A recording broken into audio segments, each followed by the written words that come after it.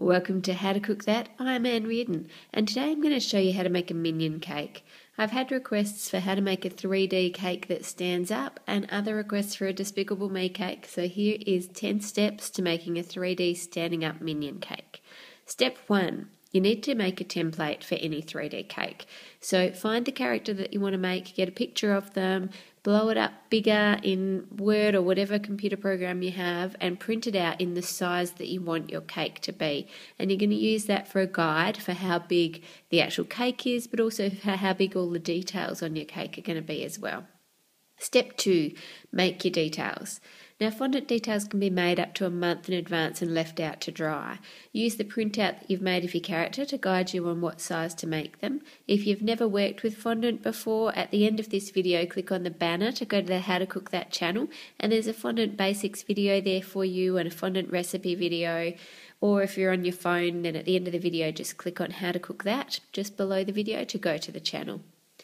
To make the pupil of the minion eye, roll out some brown fondant and using a piping tip cut out a circle, then roll out some black and cut out a smaller circle and place it in the centre of the eye.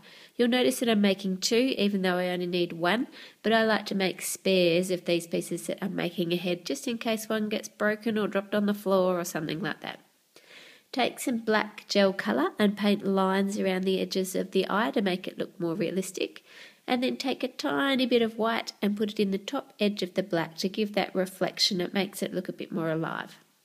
To make the goggle, you're going to have to find something in your kitchen that's the right size and then wrap it around in non-stick baking paper.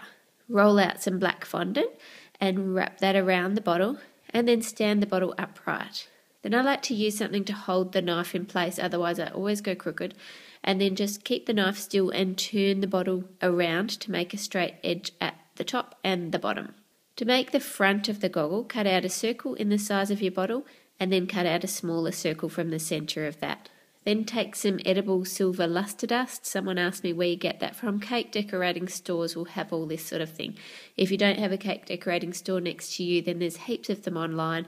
Just Google it and you'll find some. Then you just get a dry paintbrush, dip it in the luster dust and brush it on the fondant while it's still moist, and it will stick and make it look like it's silver.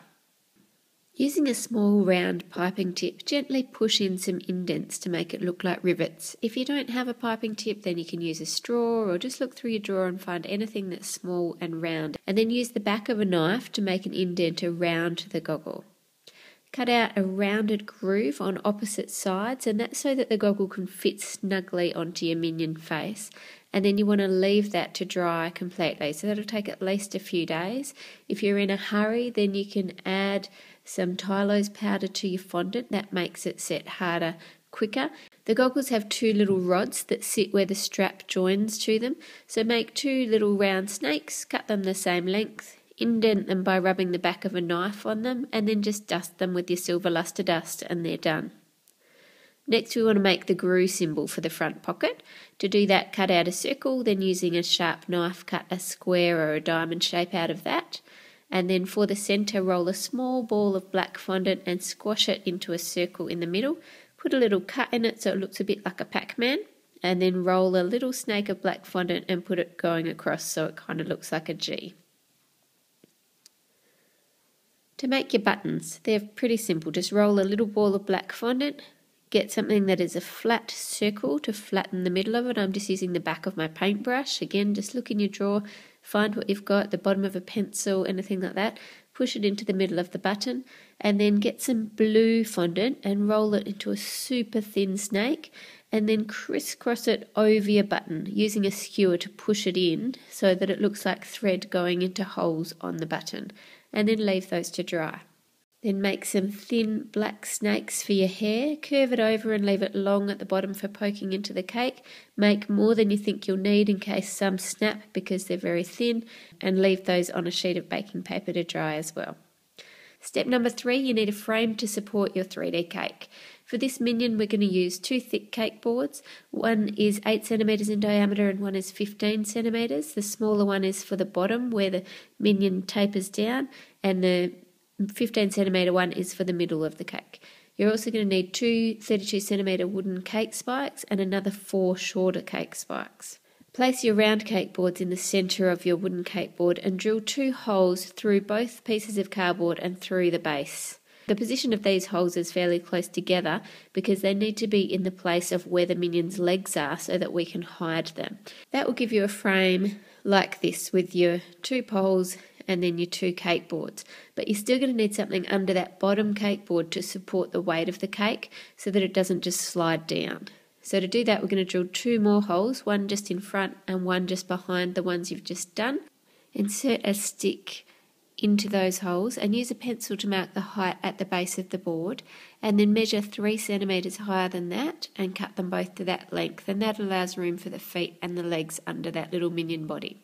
If your drill holes are not super tight fitting on those sticks, then you're going to need to glue them into place. Put your smaller baseboard on top, and then you're ready for step 4. You need to bake your cakes. Now for 3D cakes, they will always take more cake than you think that they will. This is a relatively small minion and it took 8 cakes. Number 5, make your frosting. You need to put frosting over your cake so it has something to stick the fondant to. You can use ganache, or here I'm using buttercream. All the recipes for the frostings and the cakes are on the website How to Cook That. To make buttercream, all you do is add softened butter and icing mixture together, mix it with a spoon until it's slightly combined, then use the electric mixer to whip it up until it's lighter in colour and fluffy. This will take a few minutes. Then add a little bit of milk to get it the consistency you want it. You probably only need about 1 tablespoon, and continue to whip it until it looks pale and fluffy like this. Number 6, assembly. Put your supports into place and your base cake board. Cover it in a thin layer of buttercream and add your first layer of cake. More buttercream, then your next layer of cake. Then I want you to take the last 2 cake spikes, spike one of them down to the cake board and mark off that level, and cut those 2 sticks to the exact same height. Poke them both into the cake, add your next cake board on top, more buttercream, and the next layer of cake. The reason you need this cake board in the centre with the spikes to support it is because when you're stacking this many cakes on top of each other, it gets quite heavy and the top cakes are just going to squash the bottom cakes, and then your cake's going to go all out of shape. Add your next layer of buttercream and repeat this until you get to the height of your printout or your template that you've done. Number 7 is carving. Now we're making a minion, so carving's fairly simple. It's domed over the top and domed in at the bottom. Number 8 is your crumb coat, which all that means is a super thin coat of your frosting over the entire cake. And the purpose of this is to capture any of the crumbs in that so that when we do our next coat, we're not getting crumbs through it. Once you've done your crumb coat, place it in the fridge and let it firm up. Step 9, put a layer of frosting over the entire cake, using your palette knife to smooth it off as best as you can. Then leave it for about 15 minutes. If it's hot where you live, put it in the fridge for that time. Then using some paper towel, place it over your buttercream and gently rub it to smooth out any imperfections. And once you've finished, put it back in the fridge.